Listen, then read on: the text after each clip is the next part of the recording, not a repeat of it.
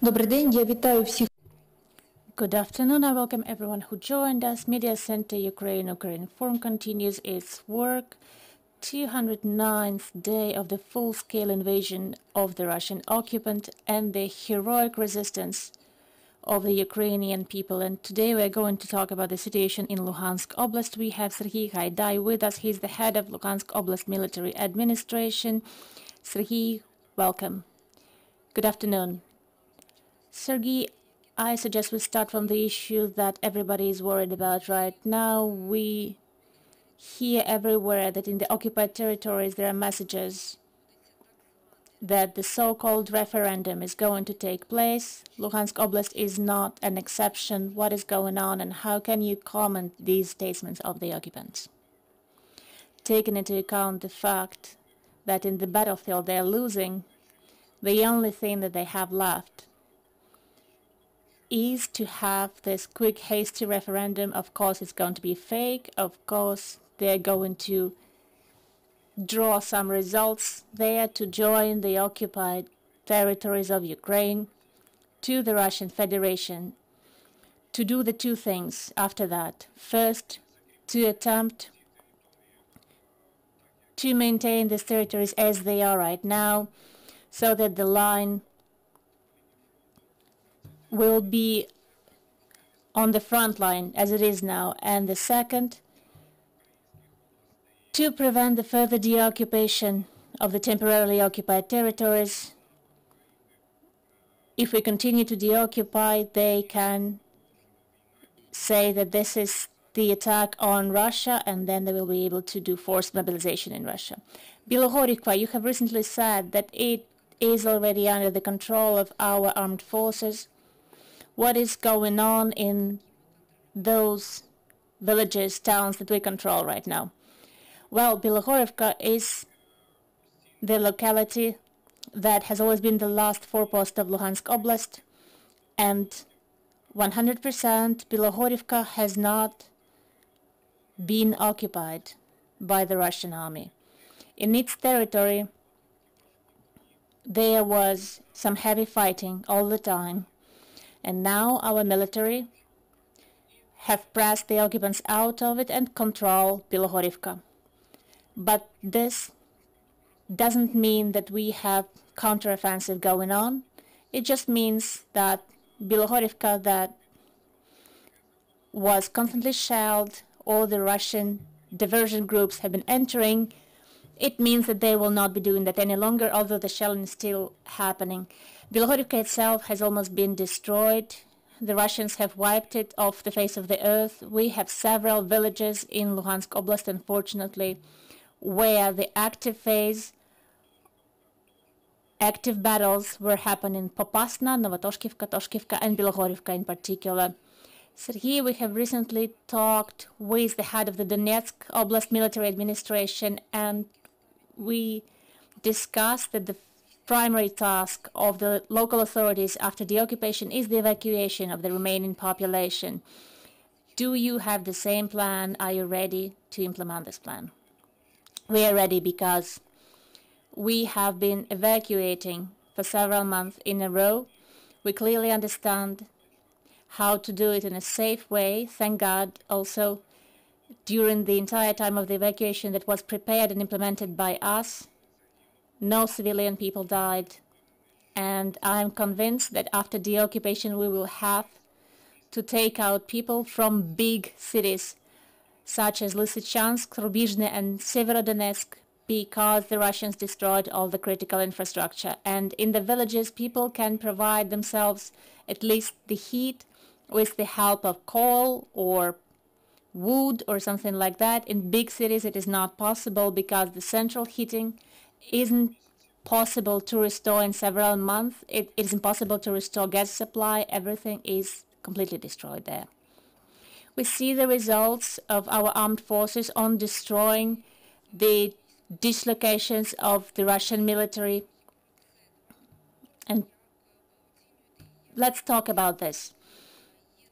How do you evaluate this? I'm convinced that you have information not only about the hits of our armed forces, but also about the reaction of the local population or the occupants that are located in those villages and towns. Yes, in the recent weeks, we can say that some explosions are happening in the occupied territory of Luhansk Oblast and also deep in the back front of the Russian army. And these explosions are taking place where the military units are stationed or where they are keeping their munitions, or in places where some heavy military equipment is stored.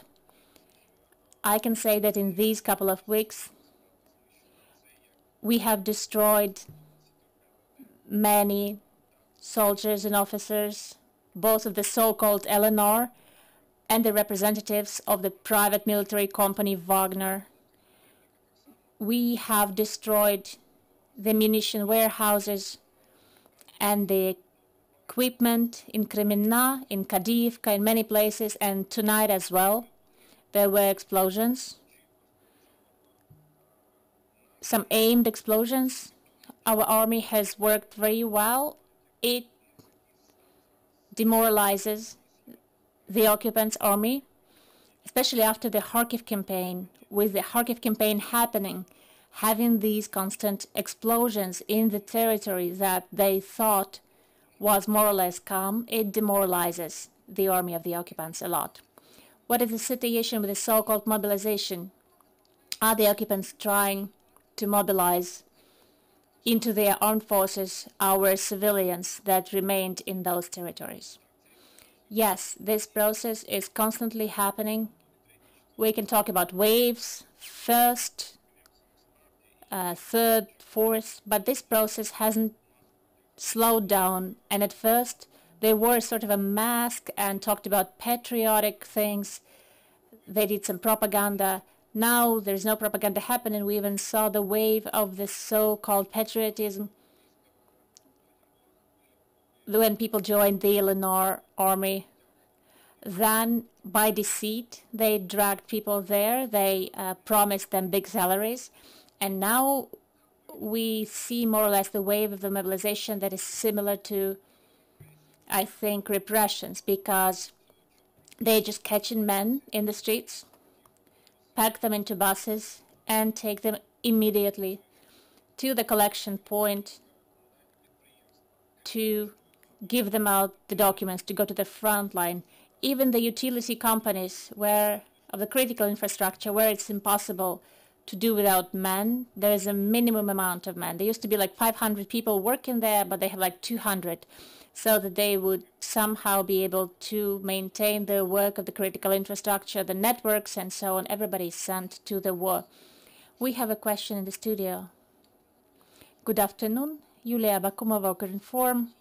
Please tell us about the humanitarian situation in the region. What is the situation with the food supply, medical supplies, and what is happening with the welfare payments, retirement payments? Are children who are born being registered? Thank you. Everything regarding the occupied parts of the Luhansk Oblast, we can divide it into three parts, let's say. One part is the part that's been occupied in 2014. The second part is Luhansk Oblast that was occupied without battles. And there is also the part of Luhansk Oblast where the active battles were happening. So where the battles were happening, the situation is critical because the Russians, in the several months of active shelling, they destroyed everything. The system of water supply, gas supply, sewage, water, everything is entirely destroyed. The electricity networks as well.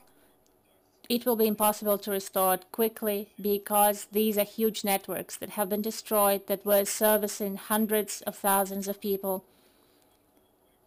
For instance, in Bilohorivka, they destroyed the Popasna water services company infrastructure, which was servicing almost 1 million subscribers. So the situation there is very, very difficult. On food supply, food is being brought from the earlier occupied territory and from the Russian Federation.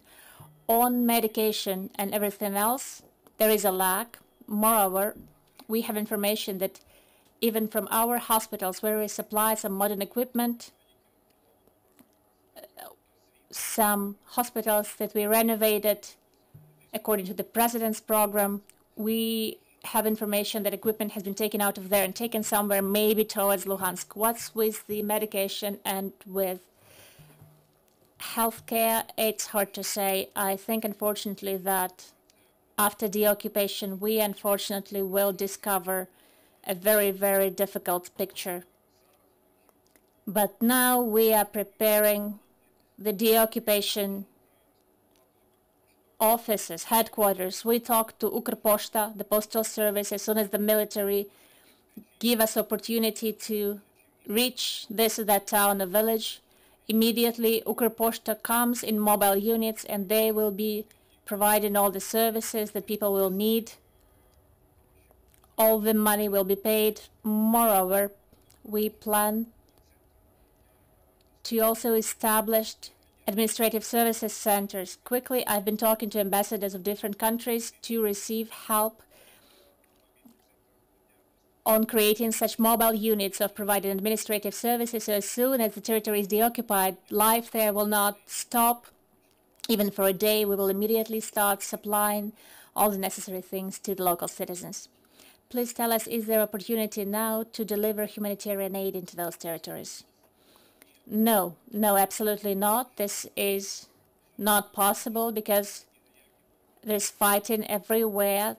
The occupants are not agreeing to any kind of negotiation. I can say that even when part of Luhansk Oblast was still controlled by our Ukrainian authorities, but battles have been happening several times. We have tried to open some corridors in order to take out people safely.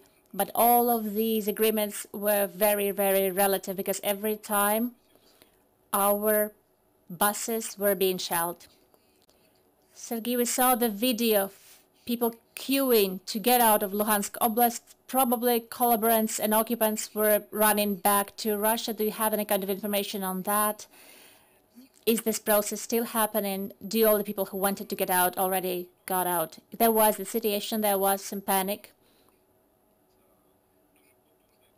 It was a very powerful stream that we saw in Shasta, in Stanitsa Luhanska, when there was counteroffensive in Kharkiv Oblast. And I can say that now, indeed, the queues are smaller. But the interesting thing is that collaborators that cooperated with the occupants, they are not being let out from the oblast. They are turned away, turned back. They are told that they need to work in your pseudo-republic, the LNR, so do go back. And some of the collaborators, they do not go back, but they live somewhere in the villages near the border. They are waiting for an opportunity to get away to Russia. Thank you for the information. Thank you for finding the time and joining us. Serhiy Haidai was with us, the head of Luhansk Oblast Military Administration. Dear colleagues, I'd like to remind you that our next briefing will take place at 3 p.m. We will be talking about the project called Safety Educator that will allow communities to build a safe environment for children. And we will have Yaroslav Shanko, the Deputy Head of Juvenile Prevention, Director of National Police, visit us. Remain with us.